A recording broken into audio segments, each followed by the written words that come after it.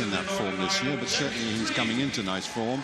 Good to see Jack Green back after a couple of years out of action. He's around 49.05 this year, European under-23 champion 5 years ago. Jose Ronaldo Ben Cosme of Italy goes in 7, and on the outside it's Gil of Germany. Gil with a best of 49.75. So all but the two athletes on the inside lanes have run well inside 50 seconds for the event. And of course the quickest of the lot is the defending champion Karim Hussein of Switzerland, who goes in lane 5. Just too short to go through to the final. We had a qualifying round yesterday, but this is where all the big men come into action.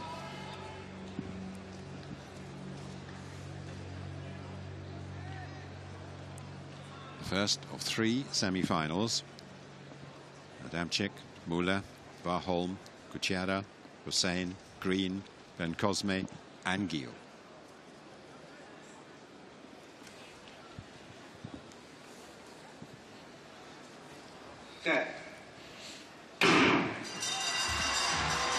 Hussein goes in lane 5, the defending champion, and he's certainly off well with Jack Green just outside him. Good start also by Ben Cosme of Italy further out. And Warlholm has started really well, the young Norwegian, who is already up on Kuchera of Slovakia outside him. He's made a much more controlled start. And Warlholm it is who rises first, with Ben Cosme and Gil also going very well in those outside lanes. And it's still Warlholm being challenged now by Hussein. Warlholm in 3 on the inside, this young Norwegian talent who took part in both the decathlon and the 400 hurdles, those under-23 championships. So look at the strength here of Hussein coming through. Kuchera finishing fast, Jack Green finishing fast, but it's on the line. It's Warlholm just from Hussein, from Green and Kuchera in that order. A good race, good time too. 48.85 shown on the clock. What a breakthrough for this young man. Big really personal best there for Warlholm and a new Norwegian record. Well, and he smashed his personal best when he ran 49.45. He's made 2 very big leaps in form.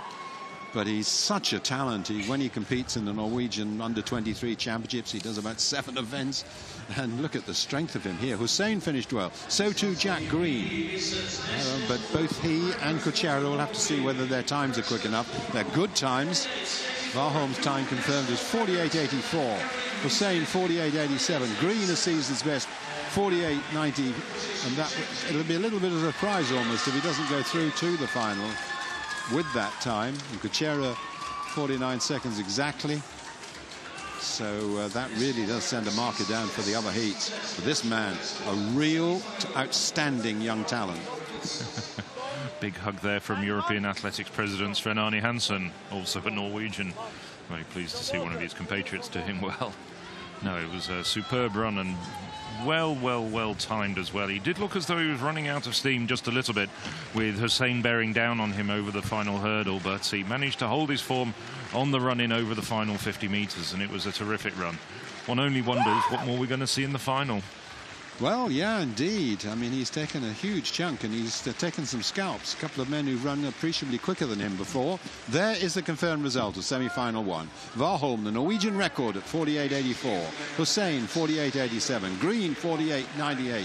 Kuchera, a personal best, 49.08. And Gil, 49.50. A big improvement for the German on his personal best. Adamczyk, also personal best. Good conditions here, as is evident from those times. A terrific race there with 4 personal best. I'm just looking down here. I mean, it's still a long way in advance. The European under-23 record of 47.85, which was held by the great Harold Schmidt since 1979. But, well, Warlholm, 7 more years in the ranks as we look back to another Scandinavian from over the border, Marcus Nilsson.